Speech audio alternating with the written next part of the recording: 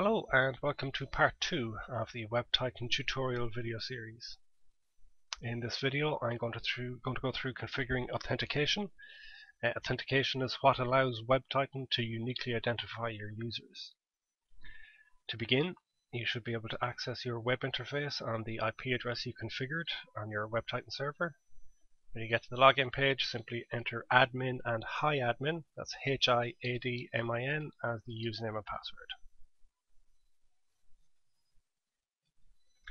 If you haven't already done so, you will need to load a license. Simply click on System Setup, Licensing. Click on Select License File to Import. That will open a default or standard file open window. Browse to and select your license file.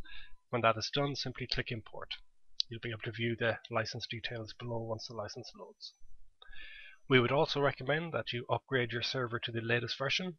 If you click on Updates, click on the Start button beside Check for Updates Now.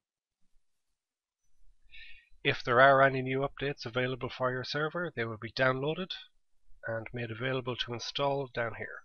You may need to refresh the page for them to appear. Once they do, simply click the Install button. The install procedure will begin. Once you're up to date, click on System Setup and Authentication. Click Enable, and this will give us a drop-down list of the available authentication types. The most simple form of authentication is IP-based authentication. You simply create users, assign IP addresses or an IP range to users. Any HTTP requests that originate from those IP addresses will be authenticated as the assigned user. Obviously, this authentication type is only recommended for use in an environment where you're using static IP addressing. The most commonly used and easiest to manage version of authentication will be NTLM. To configure this, enter your NT domain name, your primary domain controller name, your primary domain controller IP address. If you have a backup, enter its details, and a username and password that WebTitan will use to connect to your Active Directory server and authenticate users. Using the administrator account is perfect for testing, but for long-term use we would recommend creating a separate WebTitan account. That way you won't have to come in and change the password if the administrator password changes. Next, you can select the number of NTLM authenticator processes that your system will use. This would be determined by the number of users you have. If you have too few authenticators, the symptom you would see is your users will get NTLM authentication pop-ups in their browsers when they attempt to use the internet. Simply come back to System Setup Authentication and increase the value here. Note, saving a change to the authentication settings will cause the proxy service to restart, and your users may need to close and reopen their browsers in order to continue. Also, enabling IP sessions will greatly reduce the number of authenticator processes that are required. With IP sessions enabled, the first HTTP request received from an IP address will be authenticated using NTLM. If that's successful, WebTitan would record the IP address and username, and a countdown timer is started.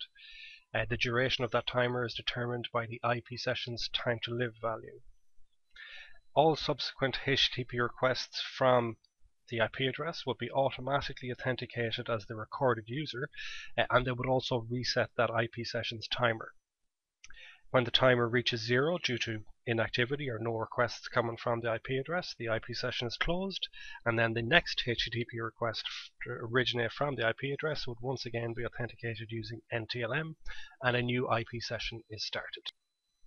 If you have any terminal servers on your network, or any machine where requests from multiple users would originate, you will need to add them to this list so that they're exempt from IP sessions. The alternative methods of authentication are NTLM with no IP-based authentication, LDAP, or IP and LDAP. Using LDAP-based authentication, the major difference will be that your users will be prompted to enter a username and password when they open their browser. The number of times that your users are required to log in can be reduced by using IP sessions. As long as there's an IP session open for that user's IP address, they will be automatically authenticated. So there'll be no need to enter the username and password again. So if you are using LDAP-based authentication, it can be quite useful to use a long IP session timer. This will reduce the number of times that they need to enter their username and password on a daily basis. The servers used for LDAP-based authentication are configured on the Users and Group Users tab. Simply click Add, enter your LDAP server details, and click Save. These servers are also used for importing the users and groups, so we'll go through this in more detail in part 3, where we go through the process of importing users and groups. Thanks for taking the time to view this video. Please continue on to part 3.